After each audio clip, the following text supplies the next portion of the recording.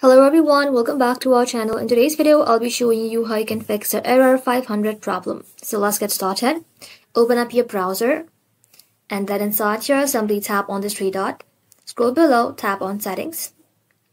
Inside settings, simply select privacy and security.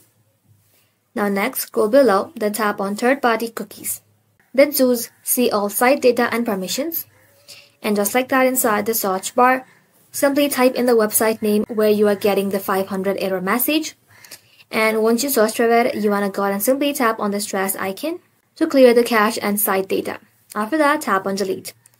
Now once you've done that, go back. Then scroll below, tap on extension and turn off all extension one by one. Sometimes one of them causes the issue. After that, try opening the website again to see if the error has been fixed. If the issue still isn't fixed, you can try using a VPN or a different browser. And that's it. That is simply how you can easily fix the error 500 problem. Thank you all for watching. If this video was helpful, leave a like and sub, and I'll see you in the next one.